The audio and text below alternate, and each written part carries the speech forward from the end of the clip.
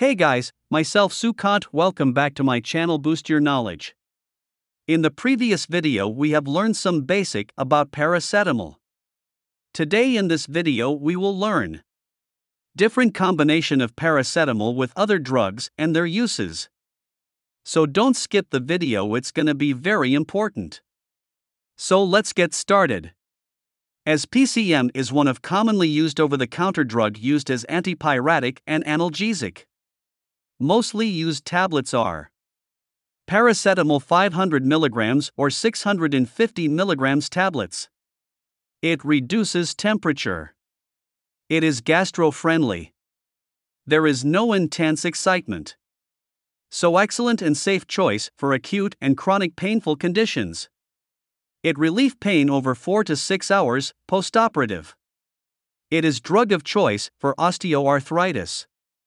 Indications are high fevers and headache, backache, osteoarthritis, myalgia or musculoskeletal pain, a mild migraine, in dental condition, in dysmenorrhea or menstrual cramp, in cold and flu symptoms.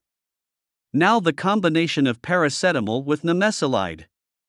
Nemesulide 100 mg and paracetamol 325 mg tablets. Indications are sport injuries, osteoarthritis, rheumatoid arthritis, traumatic fracture, bursitis, tendinitis, ankylosing spondylitis, painful and inflammatory condition of ear, nose and throat. Next is paracetamol 325 mg plus ibuprofen 400 mg. Indications are fever, painful and inflammatory condition of ear, nose and throat. Next is paracetamol 325 mg plus Tramadol 37.5 mg. Tramadol gives fast and sustained pain relief. There is no effect on platelets, no organ toxicity. It lowers the incidence of dry mouth, constipation, and appetite loss. Paracetamol offers synergistic effect with Tramadol.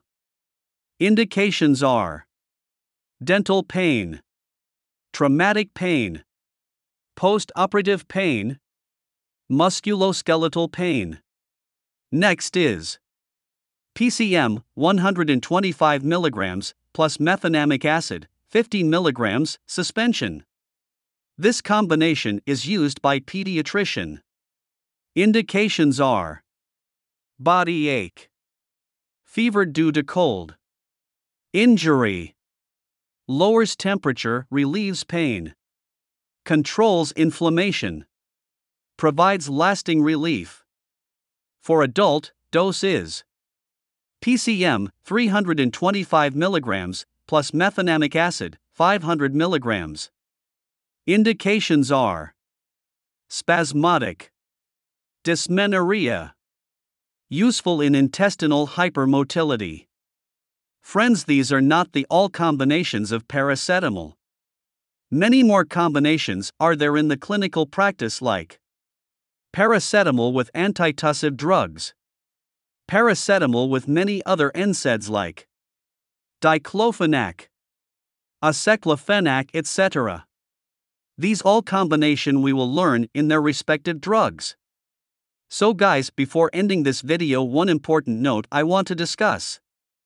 The US FDA, 2009, has recommended to reduce the amount of this drug in any single dosage form, tablets, or capsule, to 650 mg in place of 1,000 mg earlier limit, and the total daily dose for an adult to 2,600 mg in place of 4,000 mg earlier.